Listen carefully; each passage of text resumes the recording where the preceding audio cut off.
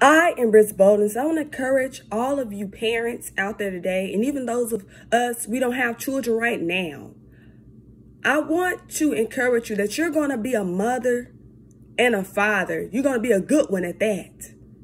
And you're going to learn things that you wasn't taught by your parents. These are things that, you were taught some things, but other things you didn't get. You're going to learn things about yourself during the process. Some things you're going to make mistakes, but you're going to learn from them on how to parent all of your children or the next children or when you begin to have children.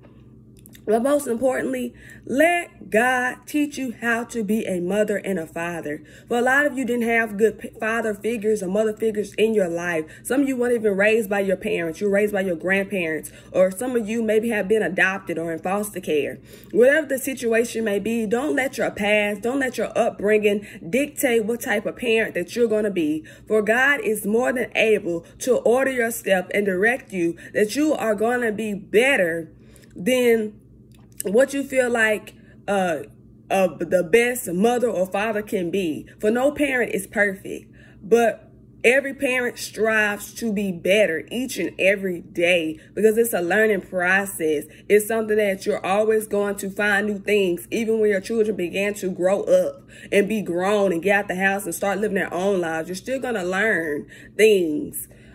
Because a parent's job is never done. It's an ongoing thing. It doesn't stop when your child gets 18, but it goes further on through life. As long as you are living and breathing, parenting never stops.